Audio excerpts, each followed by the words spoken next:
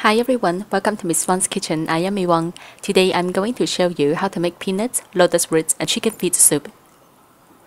First, cut off the tips of each chicken feet.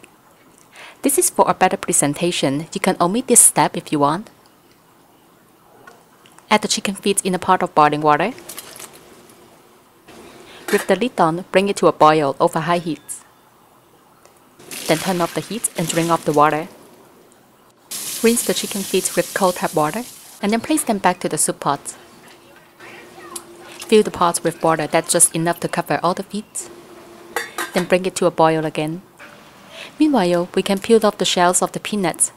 You can usually find these raw peanuts in Chinese markets. Next, snap off each segment of the lotus roots. Peel off the skins. Cut the lotus roots into big pieces.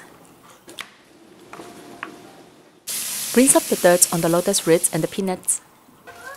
Then add them into the soup. Bring the soup to a boil again. When it is boiling, leave the lids open slightly. Reduce the heat to medium. Let the soup boil for another full hour. Add some extra lotus roots for garnish. Cut the roots into many thin pieces. Add them into a bowl of cold water. Add a dash of rice vinegar and salt.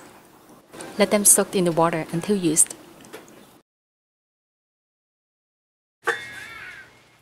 Add some salt to taste.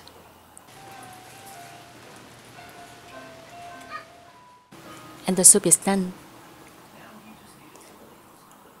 But my family likes soup contains a thick consistency. I make another version here. After remove all the chicken feet, blend the soup with the lotus roots and peanuts until smooth.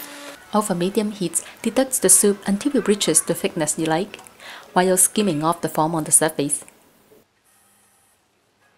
At the same time, dry the soaked lotus roots on the paper towel. Deep fry them in some vegetable oil over high heat. It takes only about 30 seconds to make, so be careful not to burn them. To serve, place the soup in the soup bowl, and then add the lotus chips in the center.